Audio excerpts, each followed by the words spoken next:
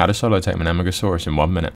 These guys are really easy to tame with either 2 people or by using traps and extra tames, but I'm going to show you how to do it just on your own. To tame one of these guys, you're going to need to feed them exceptional kibble. They will also eat crops, but unless you're on an insta-tame server, just use the kibble, it'll be so much easier. You're also going to need Freer curry so that you can match your temperature to theirs. These guys are only aggressive to aggressive dino, so make sure you kill off everything aggressive around it. You can then drink your Freer curry so these guys won't be aggressive to you. Walk up to it, press E, and this will sync your temperature to their temperature. Now these guys will follow you and they'll essentially want to hunt with you. All you need to do is run around and kill things, and their taming bar will go up. Every so often they'll prompt you to feed them. Make sure you got the kibble in the last at your hotbar and feed them when they ask for it. The Amargasaurus hasn't actually got to do any damage to these aggressive creatures itself. You can do all the damage, but if you injure the Amargasaurus yourself, it will turn against you. So the most effective way is to go on foot and use a shotgun. Bring some spare armor. The Amargasaurus isn't super strong though, so you need to try and kill everything quick. Try and avoid Tyrannus incarnas if you can. And if you run into a pack of wolves, try and bowler as many of them as you can. This gives you more time to kill each of them individually. Let's go. This has been how to tame an Amargasaurus in 1 minute. I'll see you in the next one.